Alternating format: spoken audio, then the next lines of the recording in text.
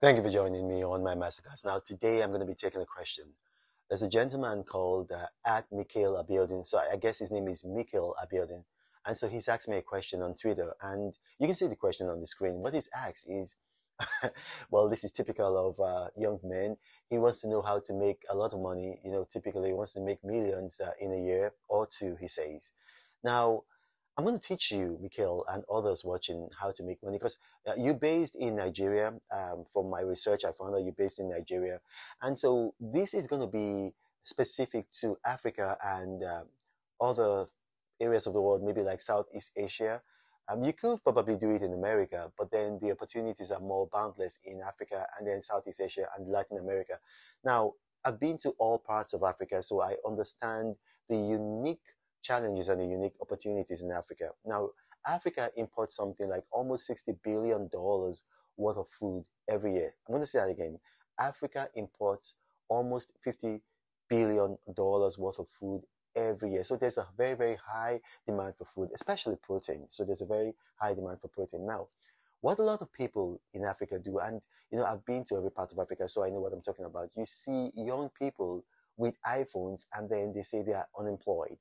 Young people with iPhones, sometimes it's the latest iPhone, like the iPhone 14. So you can actually turn $1,000 into $10,000 in the space of a year. In the space of a year, you can actually do that. So basically, if you have $1,000, what you can do, you can go into agriculture. And specifically, you can go into, you can go into several types of agriculture, but I'm going to give you what I researched. And so you can go into poultry farming. So for instance, in Nigeria right now, you have broilers. Broilers are, just very, very common. That is the commonest type of chicken that people eat in Nigeria and all over Africa, especially sub-Saharan Africa. And you can get day-old hatchlings for about 350 naira. So in case you want to know how to buy them or where to buy them, I'm going to put up on the screen my research. This is based in Abuja, but you can get them also in Lagos. You can get them in other parts of Nigeria, and this is not just country specific to Nigeria. So if you live in Kenya, if you live in Kibera, if you live in Ghana, if you live in Tanzania, it's something that you can also do. So let's assume you have $1,000. So with the current exchange rate, that's going to be about 750,000 naira. So with 100,000 naira, you can actually buy just that 100,000 naira. You can buy 300 hatchlings, 300 day-old chicks. So I think they don't call them hatchlings. Hatchlings are for fish, but they call them day-old chicks. 300 of those. So you have 300 day-old chicks. Now, they're going to need at least 42 bags of 25 kg feed for their 6 weeks, because like some people sell them at 5 weeks, but they are really not mature until about 6 weeks. So for the 6 weeks, they're going to need 42 bags of 25 kg feed, and each bag sells for 9,800 naira. 9,800 naira. So you're looking at 42 bags, so that's about 400,000 naira. Now, what people do, a lot of people just build a hen coop in the back of their house. But if you live in a residential area, it's going to be like a bit of a challenge because, they smell, your neighbors might not be happy. So what professionals do is that they don't buy land because it's just for 6 weeks. It's just for 6 weeks. So what they do is that they rent land on a farm. And you can do that, there are bunches of, there are farms all over Abuja, all over, any town, city, or village in Nigeria, you got farms. So you don't have to buy farmland. You can just rent farmland. So you can rent farmland for, I think the current going rate is about 100,000 in a place like Abuja for a month. So if you live in maybe a place like Owerri, if you live in the north, it's far cheaper in the north of Nigeria. Same thing with Kenya. If you live in Kibera in Kenya, it's going to be a bit more expensive than if you live in the hinter areas. But let's focus on Nigeria. So you want to budget about 100,000 naira to rent a farmland, and then you want to build a small chicken coop. And to build a chicken coop, it costs about 80,000 naira.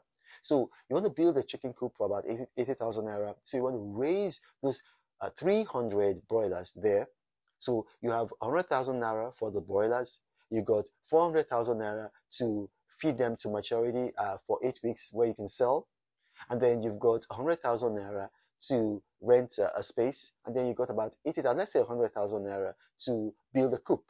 So that's all together, you're looking at something like maybe 700,000 naira, right? So The chicks, they're gonna be they're gonna need to be immunized, and some medicals. It costs about 10,000 naira for the entire 300 of them. So altogether, you're looking at 710 naira. Now, at 6 weeks, you can actually sell those chicks. You can actually sell them. They're now broilers. They're now ready to be eaten. You can actually sell them for 5,000 naira. That's the going rate for 5,000 naira. So if you sell them for 5,000 naira, at the end of the day, you're going to get 1.5 million naira. So you're looking at a profit of about 800,000 naira in just 6 weeks. And so you keep repeating the process. You keep repeating the process. So you sell, you buy more, and then you repeat the process, you sell them. So in a year, you can actually turn $1,000 to $10,000. But here's the thing. At special occasions like Christmas, Easter, Muslim holidays, their Muslim Eids, the price goes up from 5,000 to about 8,000, sometimes even 10,000. So you're going to make more than $10,000 in a year, but it's just the barest minimum. So that's how you can actually turn $1,000 into $10,000. So don't get your $1,000 and then you're just going to buy an iPhone or a Samsung or a Techno, whatever kind of phone, so you can belong. No, invest, because nobody is going to pull you out of poverty, and you have to pull yourself out of poverty. So whatever money you have, consider your capital. And so treat your capital like an egg. Don't eat your egg. Allow your egg mature, allow your egg lay eggs, and then eat the eggs that your hen has laid, and then sell some of the rest. That's how you make money. Otherwise, you're just going to be in that cycle of poverty. You're going to be in that cycle of poverty, and you don't want to do that. Now, if you've watched this, you know that if you're in Kenya, you're in Tanzania, you're in South Africa, you're in Cameroon, you can actually do the same thing. I mean, it's just that the exchange rate might be different, but I know that it's going to cost less in Kenya and Ghana and Tanzania. I don't know about Cameroon. I don't know how much it's going to cost, but I know it's going to cost less to do this business than it does in Nigeria. Now, if you watch this, you have questions arising from this, put it in the comment section of this video. My staff are going to bring them to me. I'll do my best to respond to each and every category. But you got to remember, I do not have a WhatsApp forum, a Telegram channel, or a Gmail email address. So beware of scammers, beware of spammers. I would never approach you in the comment sections of my videos telling you helpline, guideline, or offering to help manage your money. Those are scammers, those are spammers. Everything I do is for free. Now this, when I'm the Apostle of Prosperity, saying, God bless you. But Reno travels all around the world. I hope you get inspired about what you see. Apostle of greatness, Reno is a master. Only one man against the whole world in large. Fighting with the monsters, poverty I can't stand. That's why Reno is